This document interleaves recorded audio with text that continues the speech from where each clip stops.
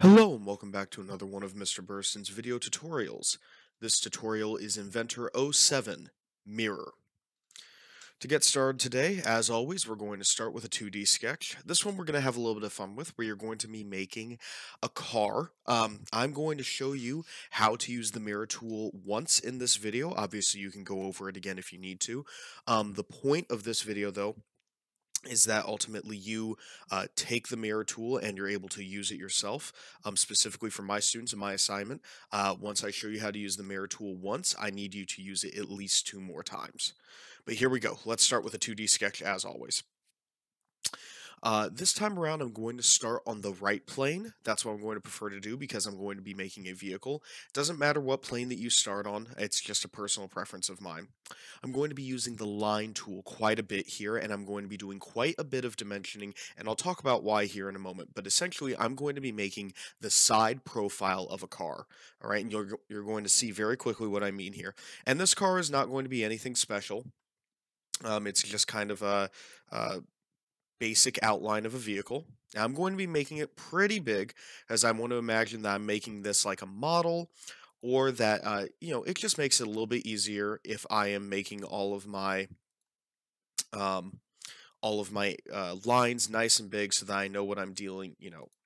If I want to make small details later, I'm not talking about, oh, I need to make this 0.1 inches. I can say that I want to make it a quarter of an inch or an eighth of an inch, something where it's a very standard unit of measurement versus saying 0.1, 0.3, 0.2, something like that. So all I'm doing here, again, is I'm just making that basic outline of the vehicle. Based on everything that I just made, I did intend for this to be the front of the vehicle, but honestly, it looks a lot better if this is the front of my vehicle now, so that's kind of funny. But I think this will be the front of my vehicle, this will be the rear of my vehicle over here. And what I'm going to do now is I'm going to be doing a lot of dimensioning, and to talk a little bit about why, if I want to make a change later and I decide, ooh, I don't really like how close something is, or I really don't like how far something is, I'll make an example during this video, but it is important to dimension all of that out so that I don't have to worry about that being an issue later. But a lot of the next part of this video is going to be a lot of dimensioning. You can watch and you can follow along if you would like to, but you don't have to make your car the exact same dimensions that I do, all right? But we'll start up here at the front. I'm just going to kind of work one line at a time. And just going over my head, I want that to be 2 inches. That very first dimension that you change, by the way, will change the entire car. After that, it's going to be it's going to be on a per line basis. I think I've gone over this in the past. I do want to change this height from the top point to the bottom point. I want to change that height specifically, but if I did not want to do something like that, instead I could click again on this line and change this distance right here, where it's more like it's changing the exact length of that line. But that's not what I want to do. So I hit escape, click my dimension tool again. We'll say that this is 2.75. Say that this line right here, we'll call it at 10 exactly.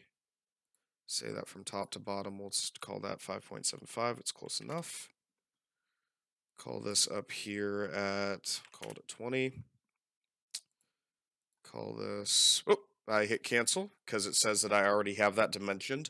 That is probably dimensioned already because of this one over here, so that makes that easy. Call this one at 11.5. Oop, not 11.56. Tap my 6 key on accident. Dimension this right here to be, we'll do 3 exactly. And this right here is probably already done. It is. Let's keep going. We'll go to this line right here. We'll call that at 1.5. We'll call top to bottom here at we'll do 2.5. Distance here at 4. And again, 2.5, that's already secured in place. And I can tell that those are already done dimensions, because if this says 2.500, I know that it's already attached to this one, and if I try, it says adding this dimension will overconstrain the section, so I don't really need to do that. We'll match these exactly, 2.5 and 4 over here, so we'll need to do 4, and, well, okay, so that's already settled. And we'll do a dimension of, we'll do 2.5 up here. Yep, 2.5 sounds good. Okay. Last thing that I want to do, you may have noticed that these wheel wells don't really look the same. And there is an easy way to fix that. That is by fixing the angle of between these two lines. So what I'm going to do here is I'm going to take my dimension tool and I'm going to click on this line right here, and I'm going to click on this upper line right here. I'm going to define this at 120 exactly. I'm going to do this with both of these. And what you're going to find then is those lines, they all turn black. You know, mine are going from purplish blue to black. That shows me that those are fully constrained. I can do this with this line up here as well. I'm not really adjusting these angles too much. I really just want to, again, get those angles set in stone, set in place. That way they look good. We'll do 120 there, and then I think that's already defined. What part of this? So now I'm curious myself. I don't really know why this line is still purple. That means that something about this line is still movable. Ah, you know what I bet it is? I bet it's this angle right back here, which will also, well, we'll define this one at 110. Yeah, I like that. And now you can see everything has just turned black. Excellent. That means that everything has been put in place. So it says that I can't do 120 degrees there, but this line and this angle doesn't quite look like 120 degrees, and I was right. We'll change that to 120, and that's all there is to it. None of my lines are that blue color anymore, meaning that my entire car has been fully dimensioned. And again, I'll go over an example of why we want to do this in just a moment. All right, I'm going to go ahead and hit finish on my sketch. I'm going to hit my home button so that way I can see the entire vehicle. And then I'm going to hit extrude. I'm going to flip the direction. That's just for my sake. You don't have to flip the direction on yours. Let's try 12 inches to start with. That looks a little thin still. 15 inches. 16 inches. Okay, 16 inches. I like that. That is looking like a car. All right. Very next thing I'm going to do is I'm going to start adding some details to this car. Now, you have the option of adding as many details as you want. You can add windows, you can add wheels, you can add headlights. I'm going to add a set of headlights on the front of this vehicle. You can choose what you want to do there. The big thing that I want you to know is you can make this car as detailed as you would like. You can detail the exterior of it, or you can go all out and you can cut out the inside of it and detail the interior, the seats, the dashboard, the steering wheel, all sorts of stuff. But I'm just going to start simple today. I want to just detail the outside of it, and I'm just going to detail the headlights on the front, which is a great way to show you how to use mirror, because a lot of features on a vehicle are mirrored across. If I make it on this side, headlights are going to be on both sides. You're going to have windows on both sides. You're going to have a rear view mirror on both sides. You're going to have so many features that are on both sides of the vehicle that mirror is a fantastic tool for this exact kind of modeling. Let's start on the front of my vehicle. I want to make headlights on this panel right here, but I don't want to start a sketch on this panel. And the reason being is because if I start a sketch on this panel, my headlights are going to be, well, let me orient this to the right, right? My headlights are going to be sticking up and out like this, like my mouse is showing right now, and I want them sticking straight out of the vehicle. A great way to do that is by just using this straight plane that I already have here. So let's go ahead, click on that plane, click Start 2D Sketch, and then I'm going to just add two very simple circles, all right? Put that away. And so I'm going to start two very simple circles. I'm going to make one larger than the other. I'm going to make the outside one a little bit bigger than the inside one. Going to use my dimension tool. Going to say that I want this one to be 1.25 inches. Going to say that I want this one to be 1.75 inches, so it's very distinctly bigger. We'll say that I want the distance between the two circles. I clicked on the middle point to do that at 1.75. And we'll say that I want the distance from the edge to be, we'll say 1 exactly would work. And then I say I want the distance from the top to be, we'll do 1.25. And I can see that this circle didn't adjust with it, and I really don't want that to be like that. So what I can do, I believe I can use one of two different constraints here. What I'm going to do is I'm going to make this a little bit simple for myself. I'm going to put a line right here horizontal. All right. And I don't really need to do anything else from this line with this line other than make sure that it is dimensioned properly. So I'm just going to make sure that I'm going to use coincident constraint, and I'm going to click between this point and this line. And now those two are constrained, and you can see that that line turned black. So now I've done that, I can click on the dot of this circle, the dot of this line, and there we go. We have ourselves a set of headlights on the front of my car, fully dimensioned out. And I hit finish sketch. Okay. Now I'm going to use my extrude tool. I'm going to click on both of my headlights. All right. Now this looks fine right now, but I want to go over a little bit. I don't want to keep it like this. I'm going to use another tool right now, another unique tool, because mirror is a really simple tool once we get right down to it. So it's good to show off um, some other things that we can do to make our model top notch.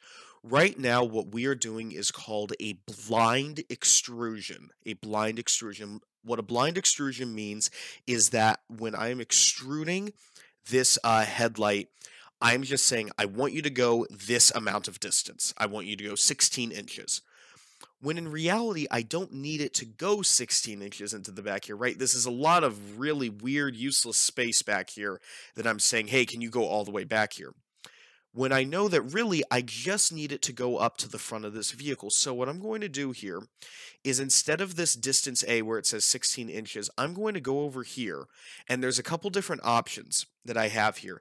I can do to next, to, or through all. Now, through all sounds pretty obvious. Through all means it would go through this entire vehicle, and it would go all the way to the end of it. What I want is the option called to.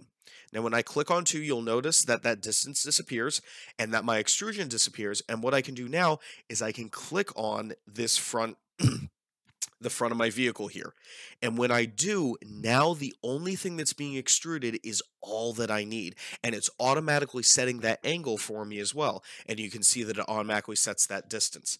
And that is perfect. That is exactly what I want. And I want to hit OK to finish that up. And there we go. I have a set of headlights. Now, of course, the meat of this entire video, how do we use the mirror tool, okay? So the mirror tool, pretty simple at the end of the day. You're going to love this, okay? So I'm going to click on one side of my vehicle. I'm going to use shift and middle mouse to pivot around to the other side of my vehicle, and while pressing and holding shift, I'm going to click on the other side of my vehicle, okay? So both sides of my vehicle are selected, and this is where Inventor is super nice and super smart. This plane tool up here, I don't even have to click the down arrow on it. I'm just going to click this big plane up here. Don't click the down arrow. Click this button right here, and our job is finished. What that has done is it has created a work plane right in the middle of our vehicle. And if you think about a mirror, right? Thinking about a mirror, that mirror, right? A mirror, if you are standing a certain distance away from a mirror, then your reflection is going to be that distance away. If you move closer to the mirror, then your reflection moves closer to the mirror as well. So with these headlights being this distance away from the mirror, watch what happens. I'm going to go up here, I'm going to look through, and I'm going to find this one under pattern called mirror. Click on mirror. It's going to ask me for the features that I want to mirror, and you can see that I can highlight the car, or I can highlight these headlights. I'm going to click on the headlights. I'm going to click on the button for mirror plane, and then I'm going to click on the mirror plane. And you can see that those headlights copy over here to the other side, and I hit OK. And that's really all there is to it. That's all there is to mirror. Now, say that later on I'm working on this vehicle and I decide, I've made this vehicle a little bit too long, okay? What I can do is I can actually go into Extrusion 4, which was my vehicle. I'm going to double click on Sketch 5, and I decide, you know what, I'm not really happy with how long this car is. I'm going to change this to 9 inches, and I'm going to hit the check mark on that. Now, that moved the whole front of the vehicle back. Here's the part that I want you to note. By dimensioning all of this out, by making sure that all of this was dimensioned before I started making the headlights, you're going to love what happens when I hit finish sketch, okay? When I hit finish, my headlights and everything else automatically move back with my entire car. Want you to imagine that I left that 16 inches on, and if I shorten that car to something that's less than 16 inches, suddenly these headlights are going to be sticking out the back. Now, maybe that's not too bad, I also need rear lights as well, but maybe I don't want the rear lights to look the same as the front lights. That's just an example of why it's important to dimension everything out.